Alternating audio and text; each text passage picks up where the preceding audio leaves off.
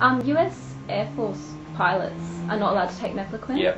There's issue about pilots and Mefloquine. It goes back to this, what we said as a neuropsychiatric side effects. There's a small percentage of people whose concentration and whatever can be affected by Mefloquine.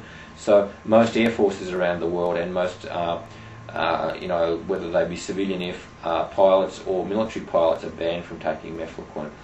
That is somewhat controversial because there are some who say that a pilot who's getting malaria is probably not the right person to be flying a plane either. But for reasons of safety and to be absolutely sure, it's one of a group of people who are not prescribed Mefloquine as people who are pilots. So that's because of the concentration that's required? Yeah. It's because if they are one of the rare groups of people who have side effects to the medication, in terms of concentration, there's a small group of people who that might happen to. You don't want the pilot being the person who has that side effect. Whereas if someone else is in another job and they get, they've got a desk job or do something else and they discover they're getting a side effect to it, it's not going to cause the plane to crash, which is what we worry about with pilots.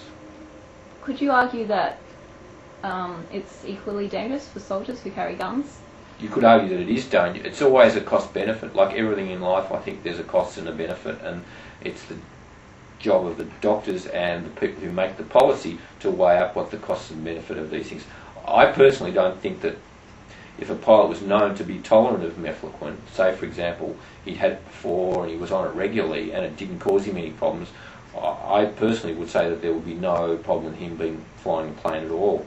The problem becomes, it's in this legalistic world and all the rest of it, and people want to be absolutely certain. So my argument would be, let's find out if they get these side effects by trying it, and if they don't get the side effects, well, then it's perfectly safe. Do you know if the military trials the drug before? They usually before, troops always start on their anti-malarial before they're deployed, and that's a really important thing to do because if they can't tolerate it, the last thing they will do is find out when they're in the environment where the mosquitoes are. Yeah. So they will always try the drug out first. But that didn't happen in the case of East Timor? I'm not aware of the circumstances that took place there. Sometimes, obviously, people need to be moved quickly, and sometimes there was a trial I know that they took, and everybody was required to give informed consent to what was going on, and you would always do that before you began the medication, and it would be logical to do that before you go to an area where you're going to be taking the medication. Yeah. So do you believe it would be safe to trial drugs in war zones?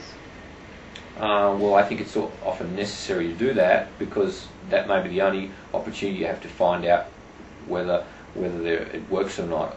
When you've got people in an area where that's where the drug's going to be used. It's like all these other drugs. You want to be able to try them in people who are going to get the problem that you're trying to prevent or treat the disease that you don't trial cancer drugs in patients without cancer or AIDS drugs in people who haven't got HIV. So unfortunately, sometimes we have to do trials under circumstances that are not ideal in order to be able to find out whether they're the right drug to use or not. Okay. And are there any other benefits to Mefloquine? Apart from having to take it once a week, and it's a very good anti-malarial in that there's almost no drug resistance reported to it. There's a very small risk in one part of Indochina of getting Mefloquine-resistant malaria, but that's now much less of a problem since they've changed their drug policies around Cambodia and Vietnam and places like that. So compared to a lot of other anti-malarials, the drug resistance problem is much less. Okay, and do doctors usually prescribe Doxy or Mefloquine? If you ask 10 different health, infectious diseases or travel medicine specialists, you'll get 10 different opinions. Some doctors, like myself, think that it's a good drug to use as long as it's appropriately used and you screen your patients well. Other doctors, particularly doctors who've seen patients with side effects, may be much less willing to use it. And then the question is whether your patient's going to take the drug or not too. Okay. And what sort of screening processes are you talking about? Making sure the person hasn't got a condition that would mean that you wouldn't give it. So if someone had epilepsy, if someone who had past history of depression, they're the two major contraindications to taking Mefloquine.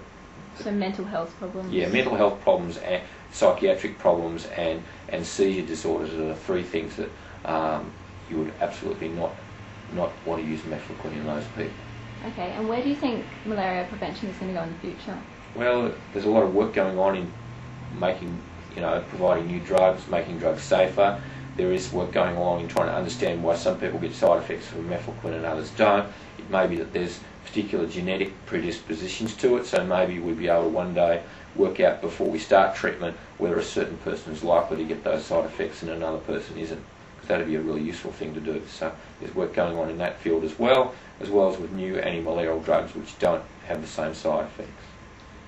The World Health Organization recommends taking a combination of drugs for some. For treatment, yes. Yep. For treatment, that's true.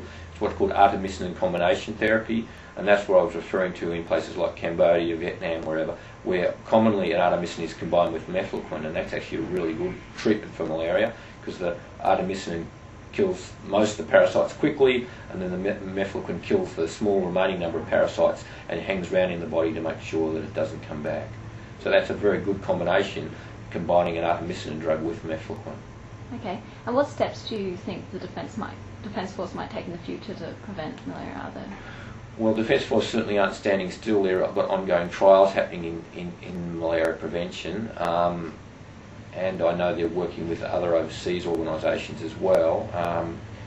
There are some promising drugs in the pipeline that they are trying out at the moment.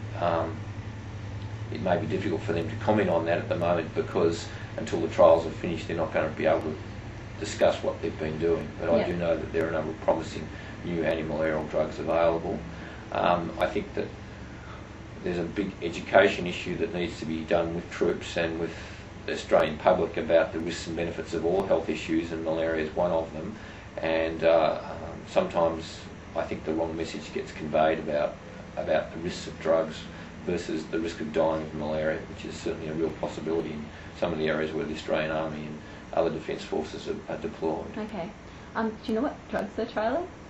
Well, there is one new drug called tefenaquine, which is a drug that could potentially be given only once a month for prevention of malaria, and that would be fantastic if you just give someone one tablet once a month or one dose once a month and then not have to worry about it. So that's one drug that there is quite a bit of work going on at the moment. Okay, I heard that they trialled that in East Timor too, but it left calcium deposits in people's eyes. No, there is concern about corneal deposits with tefenaquine, and that's slowed down its marketing. It's the company that owns the drug is being very cautious in its marketing, and there have been some issues about deposits in the eyes. I don't know where that's at the moment, but again, nothing's without side effects in this life. We need to make sure that the drug is safe before it gets marketed, and it's not marketed anywhere in the world at the moment. But a drug such as that, which has such a great side effect profile, would be really good. Yep. Okay. Thank you. Okay.